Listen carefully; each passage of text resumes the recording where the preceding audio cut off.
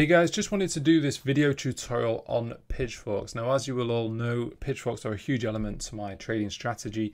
I essentially like to combine Pitchforks with Elliott Wave. So essentially, most people are aware that Pitchforks are demonstrating trend. And obviously, if we're demonstrating trend, then it's also going to define the loss of trend also. But the thing that I think most people overlook is the third piece of information that Pitchforks are giving us, which is this bit, which is momentum. We can actually determine a lot about momentum. And I think this is often overlooked because with momentum, we can actually identify where trend is likely to be lost before it actually happens. So it's giving us that kind of early warning signal. So let's go into what Pitchforks are all about. So how are they drawn first of all? Let's take a pitchfork, and essentially you're just drawing 3 points of data, and from there your pitchfork lines are extrapolated. First point we're going to put here, second point, third point. You can see once you've clicked the third time, you've got your third pivot in, you get your pitchfork lines drawn out for you. So it's 3 data points, this low, this high, and this low. And then you get your data lines. There are different types of pitchforks, which we will be going into. But yeah, for now, this is all we need to focus on. 3 pivots will determine your pitchfork lines. So the choice of these pivot points are absolutely crucial. This is the information that is going in. And if you alter these points at all, it's going to affect your lines. That's going to affect your support and resistance. It's going to affect where loss of trend is defined. So it's so important you get these points accurately placed. And obviously, if you're just putting them however you want, then of course the resultant lines are going to change. And eventually, if you wanted, you could plot something that supports what your bias is. That's why you've got to plot these pivots following strict rules. Otherwise, you know, you're just plotting what you want to see rather than what is an objective analysis of the chart. So here, just to let you know, we're looking at the Dow Jones. We're on the monthly time frame. This goes all the way back to the Great Depression. So you can see how this pitchfork has monitored the trend throughout this whole time for the last 90 years. So this is a shift pitchfork. We'll go into, as I say, we'll go into details about the different pitchforks later on. And we're on the log scale. That's the other important thing you need to remember. Okay, the scale, whether it's log or linear, is very important. I always have the log scale on my charts. The choice of pivot is very important. So how do you choose your pivots? Well, the first one is quite clear. Okay, so it's a major swing low, or if you're looking at a downward trend, it's going to be a swing high. Okay, so it's your genesis point is quite well defined.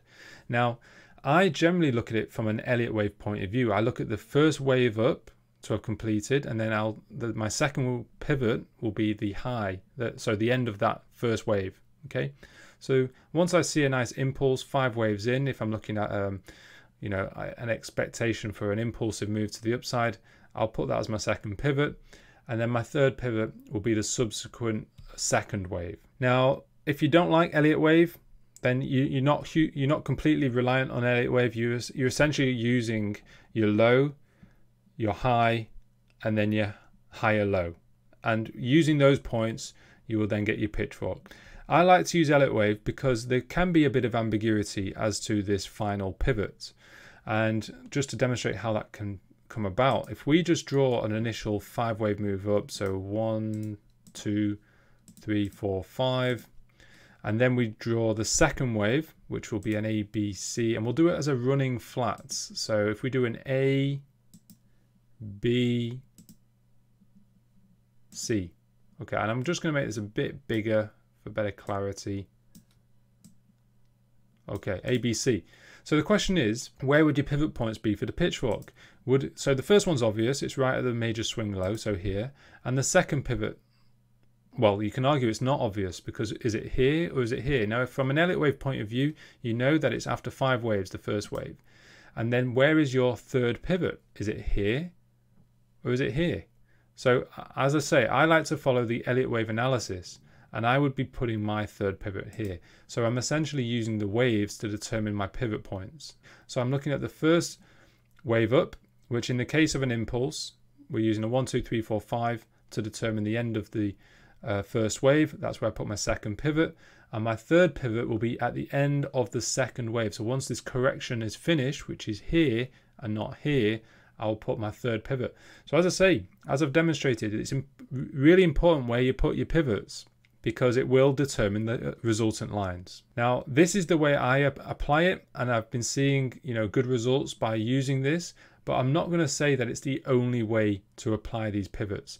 You could very easily just look at the, your major swing low, then look at the initial high put in, and then the subsequent low. So you could argue the third pivot is here.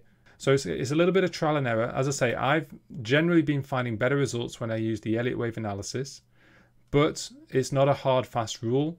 You can experiment with always applying your third pivot after the higher low has been put in.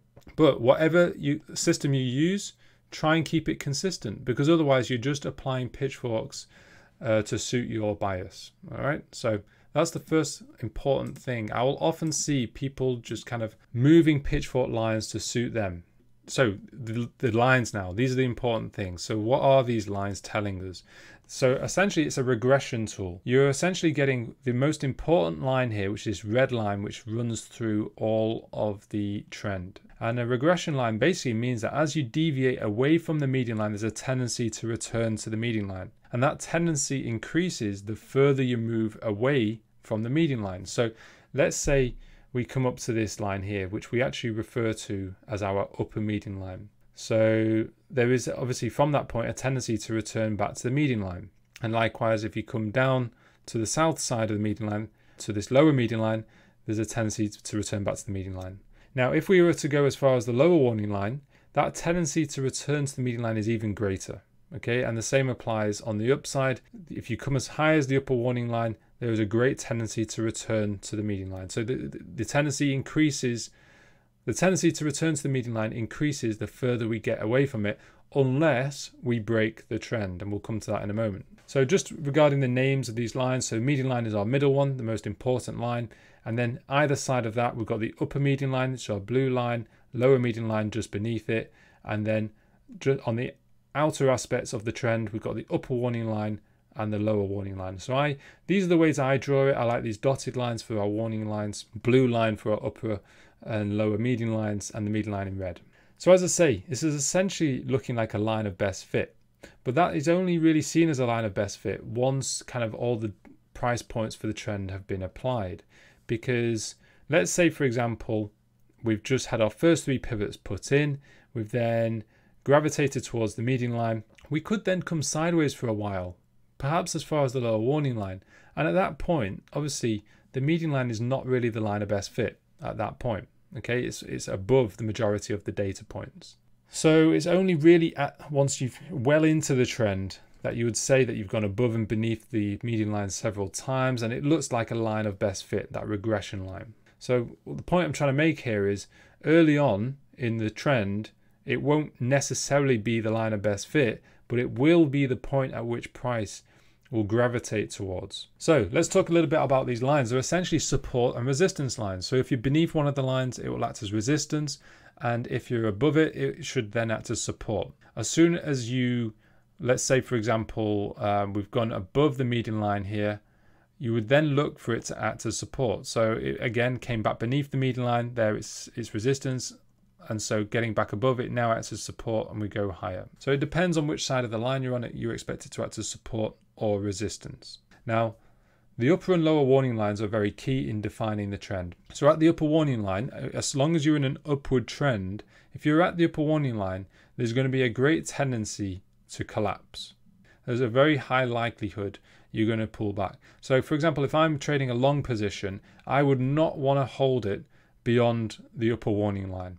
In fact, that would be a take profit level in my opinion. We'll often slightly overshoot it and sometimes grossly overshoot it, but in terms of probability, there's a strong probability of returning back to the either upper median line or even the median line once you've hit your upper warning line. A very high probability, and especially if it's hit that line after after coming up in a very fast manner. Okay, it means the price action is likely exhausted.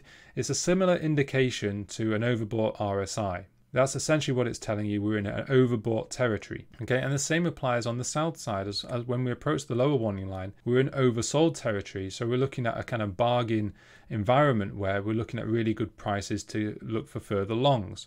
That's as long as we stay above this lower warning line, because once we break it, we'd say that the trend is broken. So once a trend is broken, you might as well delete the pitchfork because it's no longer reliable at all. Again, you might see very slight deviations out of it, which I can allow for. For example, you might see wicks of candles to the downside, and I'm happy to allow for that.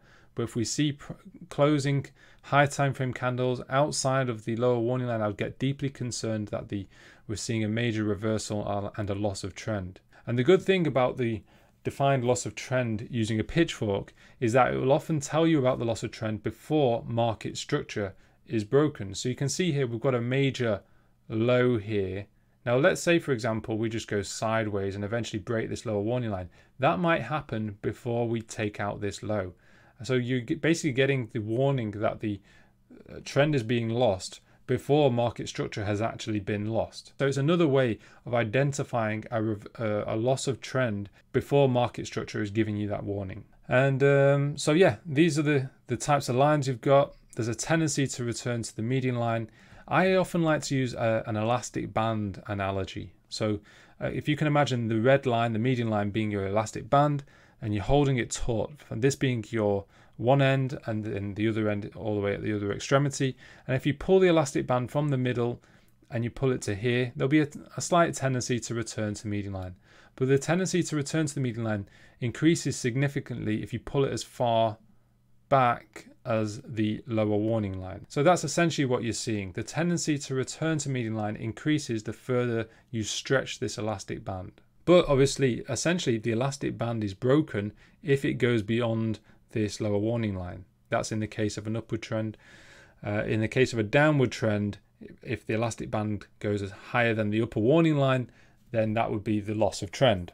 All right, so this is the very basics with regards to pitchforks. These are the key things I want to show you. We will be going into a lot more detail, in particular the different types of pitchforks, but this is the very basics that I want you to be aware of, the nomenclature of the different lines within the pitchfork, how reliant these lines are on the exact precise plots of these pivot points. So this is so important, and you need to have a system for how you apply these. Otherwise, you're essentially just applying your own bias to suit your agenda. And this is the information that you're extracting from the pitchfork. It's trend, loss of trend, and the thing that most people overlook is momentum.